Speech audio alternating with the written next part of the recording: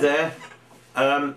There's an interesting record here which is rather difficult to explain, so I really must not talk too much.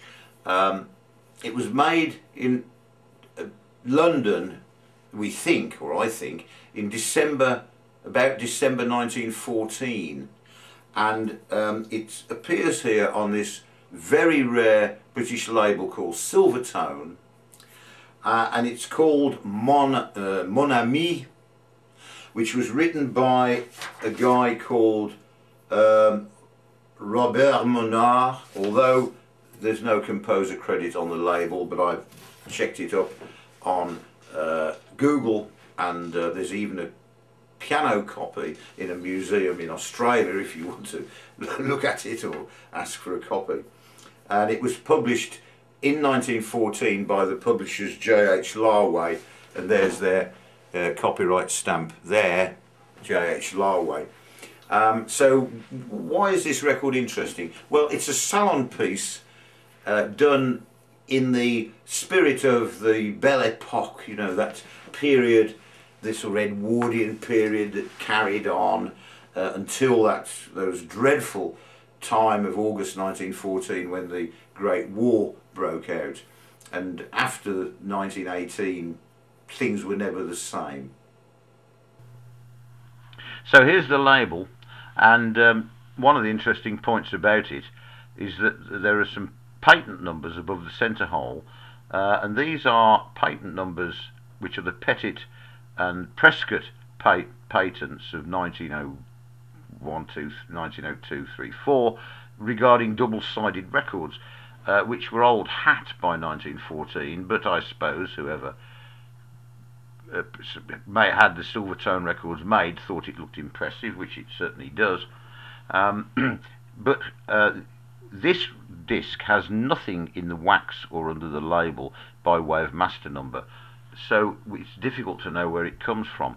The other side of the record is master number was recorded, oh, I haven't got the master number, but it was recorded, it's the Glowworm, and it was recorded by the Beaker, or perhaps Baker would be better pronunciation, Baker London Orchestra under Julian Jones in November 1909. But this side is devoid of any number either in the wax or under the label, but I think I've traced it to a December 1914 London recording, and that was the year that this tune was published, and as I say, it bears the correct copyright stamp for the publisher.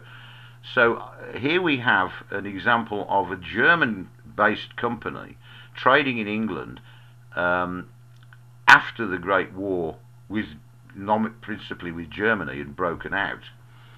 But the Baker company, which was a subsidiary of Lindstrom already, was a British company with British directors, and so there was no reason to interfere with it.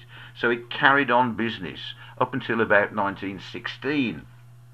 And at that point, it was closed down and confiscated by the British government because it was in effect an enemy company, and its masters were made available in various means to other companies, and I think that's how this particular Beaker master comes to be on this very rare and fugitive label, Silvertone, which is very rare, and so that's it really.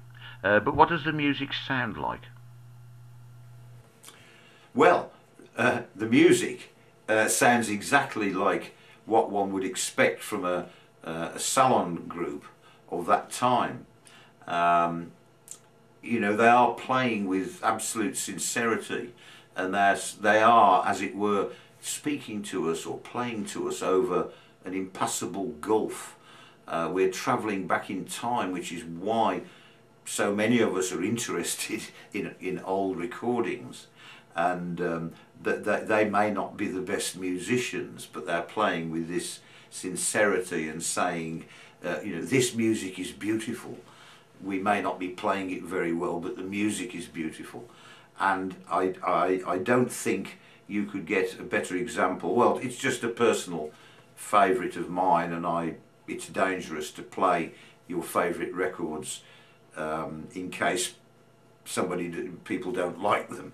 But I must say I do like this, and that's much more than enough from me. Listen to these London studio musicians in December 1914 playing this beautiful piece.